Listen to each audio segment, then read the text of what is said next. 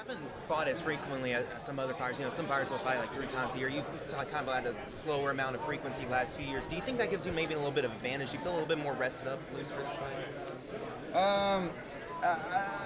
Well, yeah, it can be if you think about that. You know, I'm not fighting that much, but I'm training a lot. You know, I'm ready to fight since October last year. So it was pretty hard. You know, I was getting prepared to fight one of the guys, or Velasquez or Verdun. If one of them pull out of the fight, they told me to get prepared for that, and so I was getting prepared for that, and so I was training. Then I was getting prepared to fight Stefan Struve. He got hurt, pulled out of the fight. So, you know, a lot of training was going, you know, I was doing. But it's good sometimes, you know, to keep a good frequency of fights, because then you can feel better. But it's all about your mind, I think. You know, I'm feeling good, I'm confident, I know I can go there and beat this guy and beat the champion again. Thanks, Junior. Now, you recently had a child, is that right? Yeah, that's right. So how does that change motivation and ability? You probably have some more sleepless nights with a baby in the house.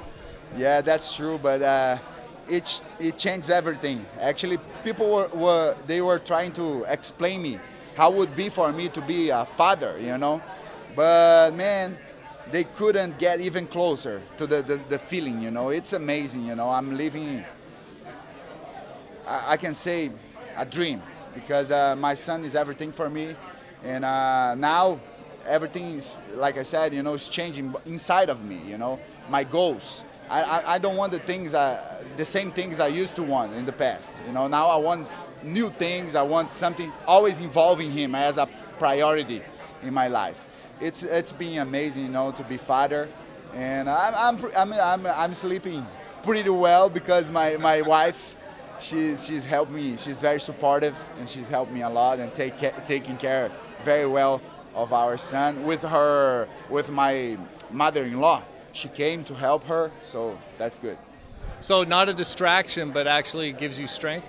Yeah, that's for sure. Not a distraction. Actually, that my son is, I think he's making me stronger than I was before, you know, because now I feel I'm not, I don't want all those crazy things I was, I was thinking about before, you know, to do this, to do that. Now it's all, you know, everything what I want is to have a good life and take care of him. Now, you fought before with Stipe. Does that give you mentally an edge going into this, or does it put more pressure on you that you beat him before and that you need to beat him again? Well, it doesn't, you know, put more pressure on me, because the way I feel, I think I'm fighting a true guy, a guy who's a fighter who is made of truth, because, you know, this guy is a real deal, and he's doing a great job as a champion, so I admire him. But of course, there is just one champion in the world, you know, and that guy's gonna be me. So I put in a really good work in the gym, and I'm ready to go there and take that belt from him. Now, I asked him about his loss, and he said that he's built upon that loss against you to become the fighter he is today. So do you fully expect a much better fighter in Stipe this time around? Yes, I do. I'm expecting a better Stipe Miocic at this time, because when you lose a fight, you know, then you study yourself a little better, you understand yourself a little better, and you become stronger then, you know. And I think that what happened with him, you know. So we could see him on his last fights. My gosh, he was really well. He did really well. So now I'm expecting to fight a better Miocic. For yourself, what fight was that for you, and who you fought that helped you launch you to be a better fighter? Well, yeah, that was a really good fight, you know, and that taught me a lot. That we cannot underestimate nobody, you know. This guy was doing a good job, but I was... Ele perguntou outra coisa.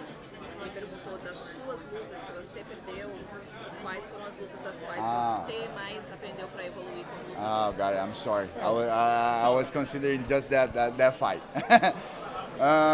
Well, I think all the fights, you know, that I won and that I lost, they taught me a lot, you know. But I have learned a lot, you know, in my career. I've had some good experiences, and now I think I'm more mature, I'm more experienced guy, and I'm going to be able to use this in my favor during the fight. And what do you see the outcome being and the future, the rest of 2017 for you and your family? It's going to be, I said in the beginning of the year, that's going to be my year. You know, 2017 is going to be my year. My biggest victory already came, I already arrived here, you know, my son. But of course, it's going to be another great victory in my life. And let's see, 2017 has a lot of time to go, and I can do a lot of great things for me and my family.